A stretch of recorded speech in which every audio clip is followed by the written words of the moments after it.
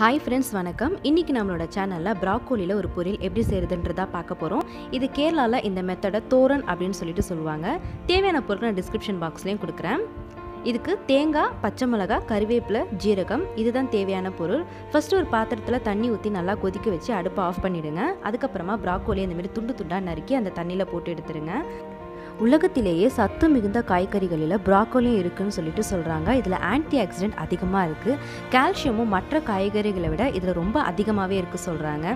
Sugar லெவலை இது control பண்ணும், கொலஸ்ட்ராலை கரைக்கும், செரிமான பாதையில் இருக்கிற அடைப்பை இது கிளியர் பண்ணிடும். முக்கியமாக புற்றுநோய்க்கு இது ஒரு எதிர்ப்பாக இருக்குதுன்னு சொல்கிறாங்க. இது புற்றுநோய் செல்களை அழிக்குது. ப்ரோக்கோலி எடுத்துக்கிறதுனால தோல் சம்பந்தப்பட்ட வியாதிகள் குணமடையுதுன்னு சொல்கிறாங்க. தேங்காவையும் பச்சை மிளகாவும் நம்ம மிக்சியில் தண்ணி ஊற்றாமல் அரைச்சி எடுத்துக்கலாம். நிறைய பேருக்கு ப்ரோக்கோலியோட ஸ்மெல் பிடிக்கிறது இல்லை. நீங்கள் இந்த மெத்தடில் ப்ரோக்கோலி செஞ்சிங்கன்னா வீட்டில் இருக்கிற எல்லாருமே விரும்பி சாப்பிடுவாங்க. தேங்காய் எண்ணெயில் செஞ்சிங்கன்னா ரொம்ப மணமாக இருக்கும். ஒரு கடாயில் 1-2 ஸ்பூன் எண்ணெயை விட்டுட்டு எண்ணெய் நல்லா காயட்டோன்னு கடுகு சேர்த்துடலாம். கூடவே 1 ஸ்பூன் ஜீரகம், 1 ஸ்பூன் சோம்பு, கொஞ்சமாக கறிவேப்பிலை இதையும் சேர்த்துடலாம்.